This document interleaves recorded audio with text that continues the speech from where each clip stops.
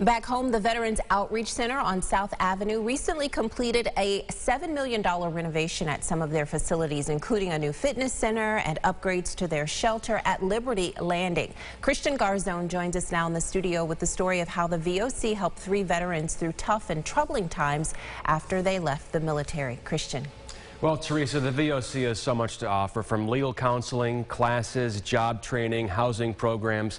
The list goes on. From what we hear time and again, it's literally saved lives and pulled veterans from some very dark places. Marine Emil Anderson, a Vietnam veteran, said when he came back from overseas, it was so hard to get a job and start over, but the VOC changed all that for him way back in 1973, and after service received housing, clothing, food, and a job, and he continues to serve with them today as a mentor and with drug treatment court at the county. Now, Belinda Miller served in both the Army and the Navy. When she got out of the military, the VOC connected her with jobs workshops and a special class to deal with her stress. And Marine James Jenkins says the VOC kept him off the streets. He burst into tears at one point on just what the VOC has given him by giving him a place to live.